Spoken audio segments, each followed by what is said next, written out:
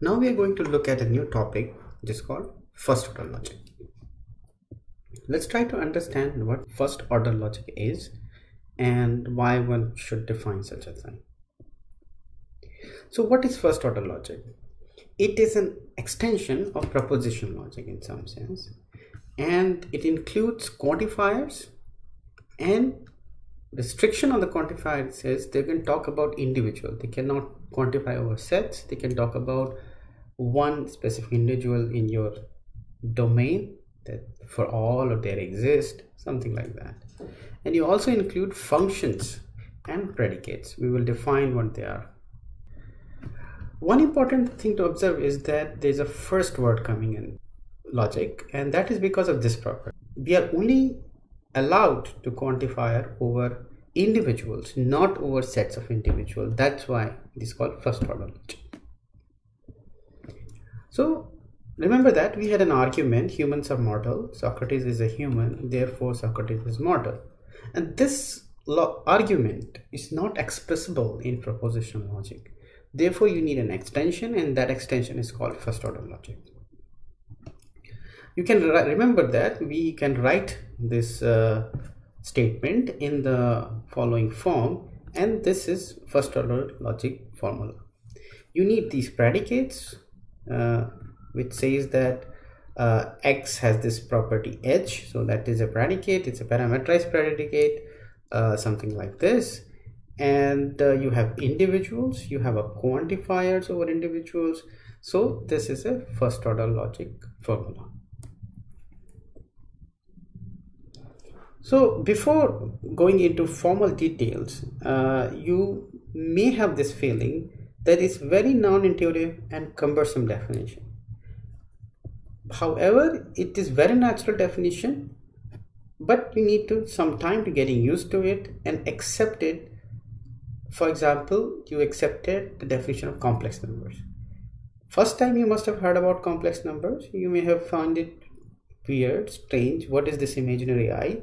But over time, when you saw the usage and applicability of complex numbers in various contexts, then you understood that why they were defined. Similarly here, the definition of a first order logic we are using may look non-intuitive, but over time when you have seen enough, you will appreciate the definition. So bear with me for this feeling you will gonna get. Okay. So first, you have three kinds of symbols. Remember that propositional logic had two kinds of symbols. We had propositional variables and logical connectives. Now we have three kinds of things. Okay, you have variables. Okay, you have logical connectives, and then you have a non-logical symbols which are called function or predicate symbols. Okay, and then we will explain what they are. So a comment on variables, we assume that there is a set vars of countably many variables. Okay, so they can be uncountably, but in this course, as we have been discussing earlier, we maintain that they are not uncountable. Since vars is countable, we assume that variables are indexed. Okay, so x1, x2 and so forth. The variables are just names, symbols without any inherent meaning. We may also sometimes use x, y, z to denote the variables. So one more thing, that these variables are not propositional variables. So you should not think of them as they take values 0 and 1, and we will look into it what values they can take. So it's a good idea that right now forget about the definition of propositional logic and let's redefine everything from scratch. So what logical connectives we need? Okay, so remember that these logical connectives we had, and we're going to introduce one more logical connective which is called equality, which is different than this equivalence symbols. Okay, so we will see how the equality come into our play, and then we will have these symbols, existential quantifier and universal quantifier.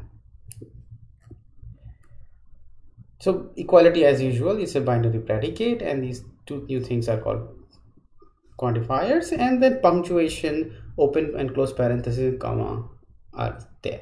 Okay. So first order logic is a parameterized logic. So first thing to understand, there is not one first order logic, there are many first order logic. And parameterized with what? Function symbols and are predicate symbols, or sometimes called relational symbols, that the name given is R. Okay? So each symbol is associated with an arity. You basically say that these function symbols or predicate symbols take these many parameters. Okay? That's called arity. So we will write that f/n means this function takes n parameters, or pk, that means this relational symbol takes k parameters. For example, f can have this functions c, f, g, and relation symbols can have p, h, and m, and they can have parameters 0, 2, or 1, or any number. So for example, you can have functions like in linear arithmetic, plus and subtraction, they are same idea, and less than is a predicate in your arithmetic. So f and r may either be finite or infinite, and each s defines an first order logic. We say consider an NFOL with signature s. Okay? So this is not DFOL, NFOL. Yeah? We may not mention s if from the context the signature is clear. In the proposition logic, we had no functions, only predicates, and all the predicates has no parameters. So that would define your proposition logic. So there are special cases when the arity is 0. Okay? So those things are called constants, and as we just discussed, in the case of predicates, they are called propositional variables. Let us use the ingredients to build the first order logic formula. So what we have variables, we have function symbols, predicate symbols, and we had quantifiers, another logical connectors. Let's see how we can put them together. So there are several steps of building them. Okay, so first we will build terms, then we will build atoms, and then we will build formulas. Okay, so there are three kinds of things: terms, atoms, and formulas. Let's see how we can define them. So first thing, what is a term? Term can be defined using this grammar. Either it's a variable x, or a function is applied to n terms. Okay, n is the arity of the function f. Okay, so this will define you the set of all terms. Okay, and we will denote it by ts. So let me give you an example. Okay, so let's suppose your set of functions have this symbol c, f, and g. Okay, so this following is a term. So this x1 is a term because it's a variable.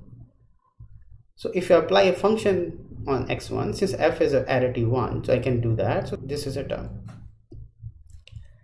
This is also a term because g has arity 2 and I gave it two variables. Good. So this is a term. What about this guy?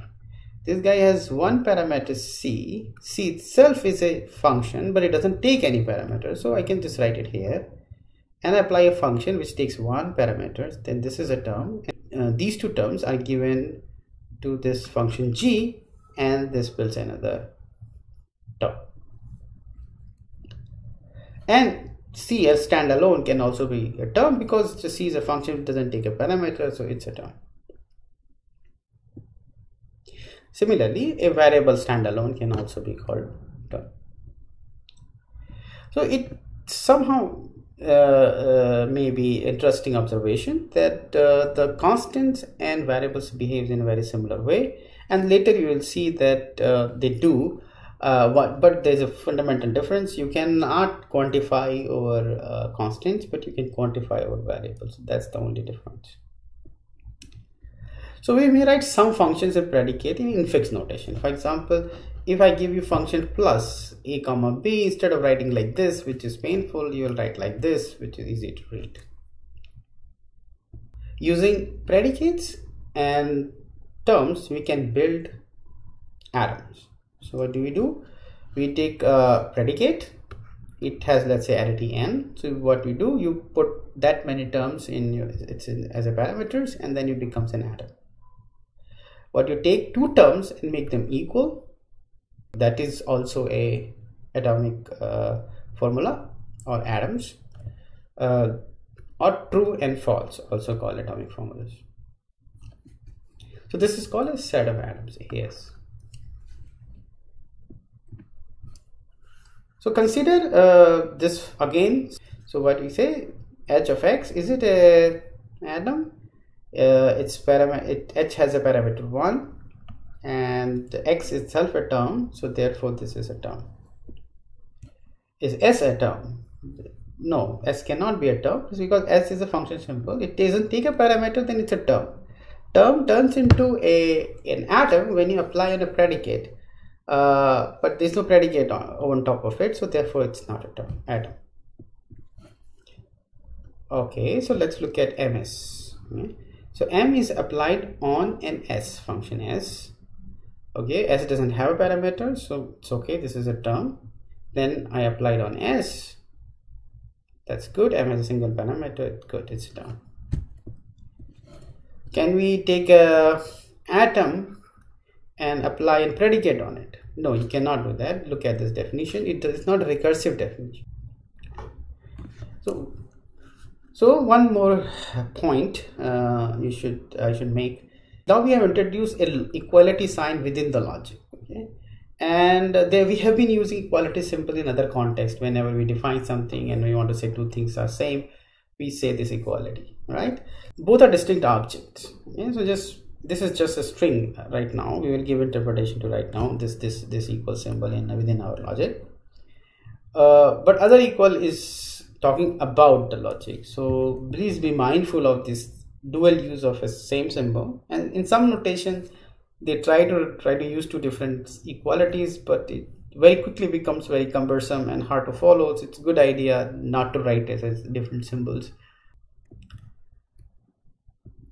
Okay, so let's give a grammar for the formulas. So okay, this is the grammar for the formulas, right? So you say that you have a atomic formula, or you can take a negation, conjunction, disjunction, and usual stuff we did in a propositional logic.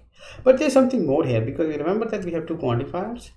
So we can also write quantifiers, which you say for all x, a function, a formula f, and there exists x, a formula f.